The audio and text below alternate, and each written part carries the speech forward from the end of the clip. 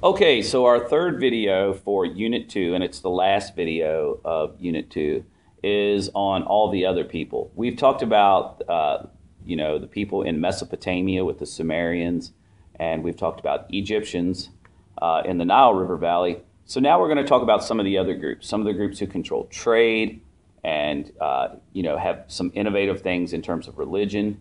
There are two big ideas that you should probably get from this unit.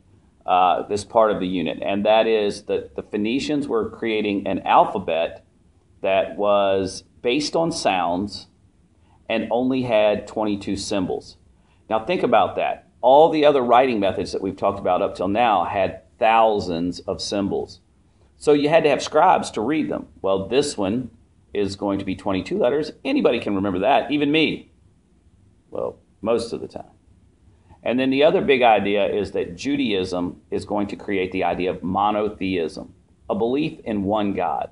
So remember, those are the big ideas you want to pull from this, but there'll be lots of other content in the video. Hope you enjoy.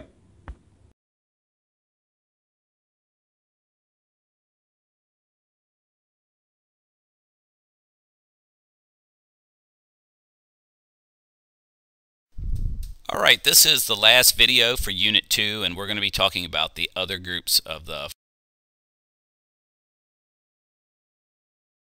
Here's the SOL, of course, where we're, trying to show you about how the religions and the societies were set up for most of the River Valley civilizations. And, of course, we've been focusing on the Middle East and the area known as the Fertile Crescent in this unit. And again, the big ideas that I wanted you to get out of this unit are the idea that the Phoenicians are going to create an alphabet that's based on sounds and not pictograms, and then the idea that the Hebrews or the Jews are going to create a monotheistic religion based on personal behavior and ethics instead of based on gods of nature. So those are the big things that we're going to focus on in this unit.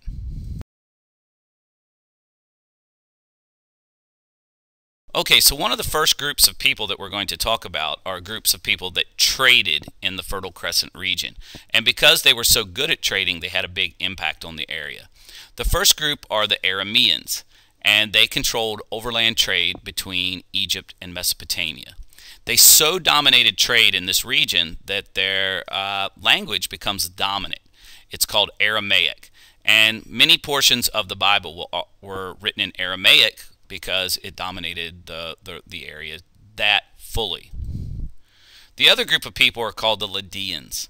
Now, most people up at this time, when they would trade, would barter. In other words, they would trade other goods and services for other goods and services.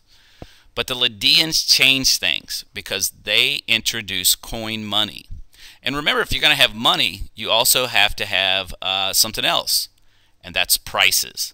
So the Lydians established a money system for their trade, usually based on precious metals like gold or silver.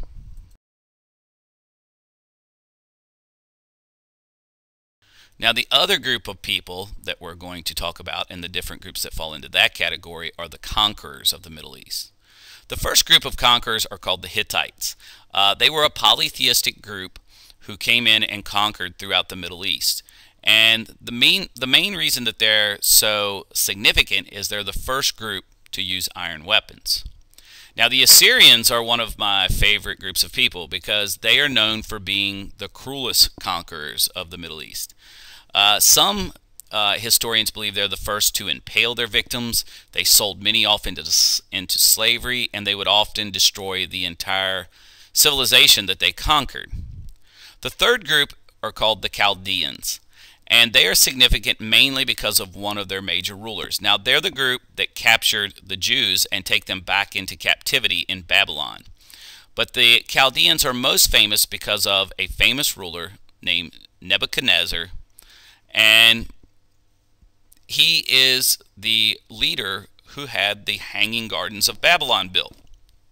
Now, Nebuchadnezzar had the gardens built for one of his favorite wives because she was homesick. And so he sent men out to her homeland and brought back animals and plants from that region and had this elaborate garden built with water pumps and everything else. But this also brings us to our first point of bad poetry with Mr. Burner. So here's a poem to help you remember all about the Hanging Gardens. Are you ready for it? Nebuchadnezzar was a geezer, had a wife and couldn't please her. So he built her the Hanging Gardens of Babylon. Poetic genius, I know. But it will help you remember. Please make sure you repeat it. Again, Nebuchadnezzar was a geezer, had a wife, couldn't please her. So he built her the Hanging Gardens of Babylon. The last group are the Persians, and they were known for being tolerant conquerors. We're not going to discuss them too much because they play a much bigger role in the next unit.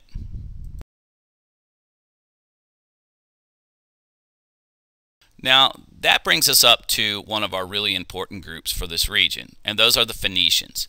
Now, the neighbors of the Phoenicians called them the Philistines. The Greeks called them Palestinians and called their homeland Palestine. So yeah, they're the Palestinians, the people that we talk about. Now, they settled all along the Mediterranean coast somewhere around 3000 BC. We know that probably what they're most famous for outside of their great invention of the alphabet was that they traded by sea. They had colonies all throughout the Mediterranean. And they traded many different things, which we label as commodities or goods that have value: glass, cedar, precious metals, and of course my favorite, royal purple cloth. Now, the cool thing is where they made the dye and what they got it from. They took snail guts and squeezed them into a bucket to make the dye to create royal purple. Now, I don't think it was any different than any other purple, but somebody did a great sales job because all the wealthy people wanted the royal purple cloth.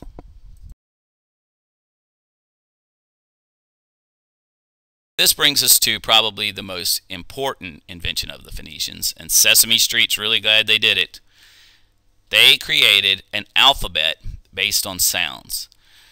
The Phoenician alphabet had 22 symbols, and each represented a sound. Now, there were no vowels in the Phoenician alphabet. Those were added later. They had an extra consonant too. But think about it. You went from having thousands of symbols to just 20. Could do it. So they used the alphabet to keep track of their trades. And the 22 characters, like we said, were representative of sounds. And this is going to lead to the Greek alphabet, and then the Latin alphabet, and eventually our own. We today have 26 letters that evolved from this alphabet. And remember, you didn't need scribes anymore because you could remember the symbols yourself. And so if you didn't need scribes, you know what that means. Unemployed scribes. It wasn't good to be a scribe after the Phoenician alphabet.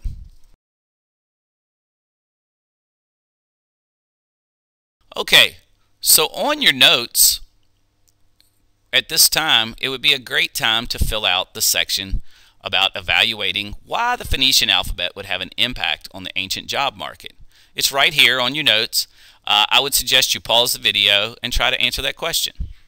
Next up, we're going to be talking about the Hebrews.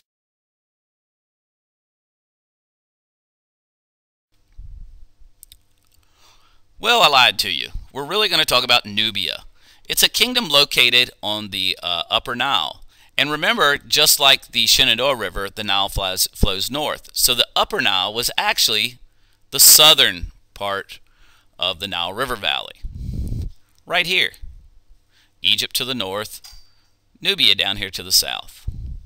Now, they did some really cool stuff. They introduced the bow and arrow, and they conquered many of the neighboring kingdoms. And they had a lot of inventions that we thought the Egyptians came up with first, but now we know it was actually the Nubians. Things like monarchy, boats, eating utensils.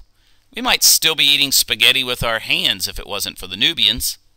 Oh wait, I still do that. Well, that's beside the point. Now, many of these things were passed on to the Egyptians, including the idea of pyramids. Wow, pretty cool. Although this is a little miniature one.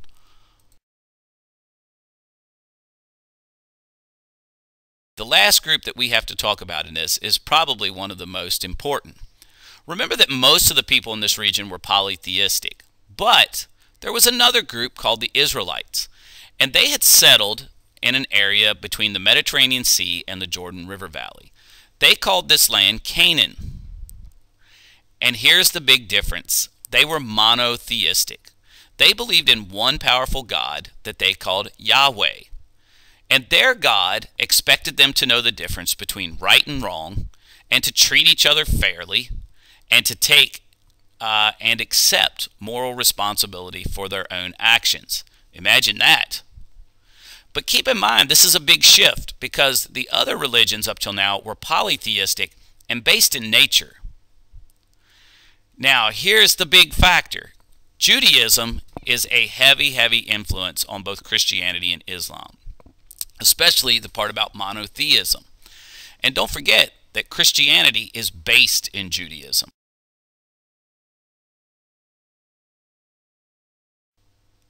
No way. Yahweh.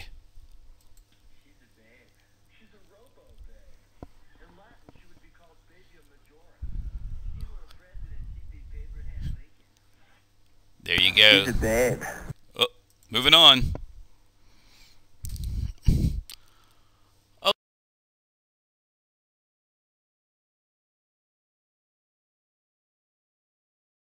Okay, so now, in your notes, down here at the bottom, explain why you think the Hebrew religion was so important. Analyze the information that you've got and come up with a reason. Probably a great time to pause the video.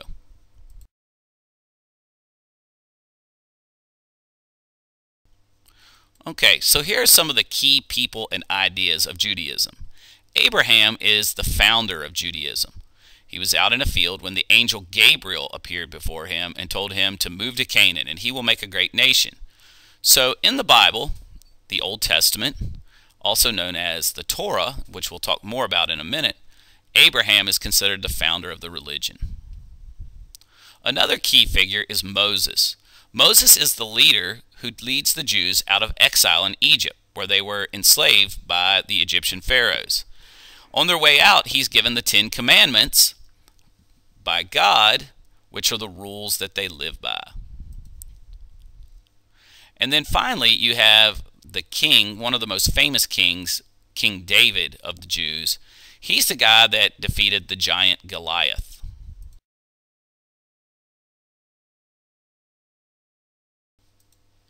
Now, Jerusalem is the capital city of the Jewish world. And the 10 Commandments, as we pointed out, were the rules of Judaism. Unless, of course, you believe there were 15, like in the video from History of the World that's on your links. I think you should check it out. It's really funny. 10 Commandments. You know, stuff like thou shalt not kill and thou shalt not steal. That type of stuff. And then the Torah are the written records and beliefs. Remember that the Torah make up the first 5 books of the Old Testament. And then there's the idea of diaspora. After the Jews got free from Egypt, then they were captured by the Chaldeans and taken to Babylon. When they were finally freed again by the Persians, they went to all parts of the world. They didn't necessarily go back to their homeland, and that's the idea of diaspora. But here's the key point that I want you to get out of this. Remember that because the Jews had this cycle of slavery, exile, and return, the Jews are very aware of their history. And also remember that they're the first religion to believe that they were created in God's image. And not only that, it wasn't like the gods just did whatever they wanted to. The Jews believed they worked in a partnership with their God, or had a covenant, an agreement with their God. That is a big difference between their religion and the others that we've talked about up till now.